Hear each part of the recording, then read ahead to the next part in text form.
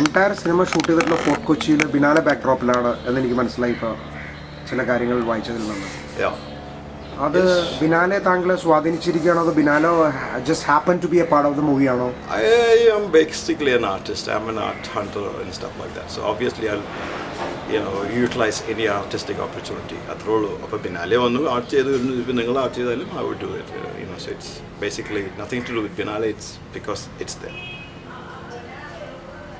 ഇതിന്റെ തിയേറ്ററിൽ റിലീസ് കഴിഞ്ഞിട്ട് താങ്കളുടെ അടുത്ത സംരംഭം ഏത് രീതിയിലുള്ളതാണ് നോക്കുന്നത്? ഡോഗ്മെ ആണോ അതോ ആക്ച്വൽ ഒരു ഫുൾ ഓൺ കൊമേഴ്ഷ്യൽ സിനിമയിലേക്ക് കടക്കാനുള്ള അതാണോ? ഞാനൊരു എക്സ്പെരിമെന്റൽ ഫിലിം മേക്കറാണ്. അപ്പോൾ I will try everything possible. ഒരു അങ്ങനെ ഇതൊന്നുമില്ല. എക്സ്പെരിമെൻറ്റ് ഓരോ കാറ്റഗറി. ഇതിപ്പോൾ ഡോക്യുമെൻ്റ് ചെയ്തത് ഇനി അടുത്തത് ഫിലിം നോവ ആയിരിക്കും, അല്ലെങ്കിൽ സ്കാൻഡിനേവിയൻ നോവ അല്ല. So it all depends.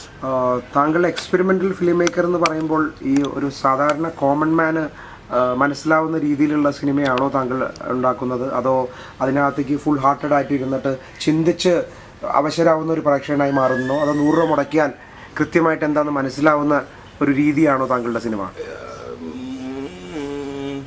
ഇപ്പോൾ കർമ്മ കാർട്ടൽ മാത്രമേ മാത്രം പറയാൻ പറ്റുള്ളൂ. രണ്ടാമത്തെ ഫിലിം വേറൊരു ഇതിലാണ്. കർമ്മ cartel is very obvious, but it has several layers of subtext.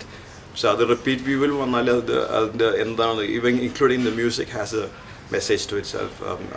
Dialogue പറയുന്നതല്ല പ്രവർത്തിക്കുന്നത്, കാണുന്നതല്ല കേൾക്കുന്നത്. So it's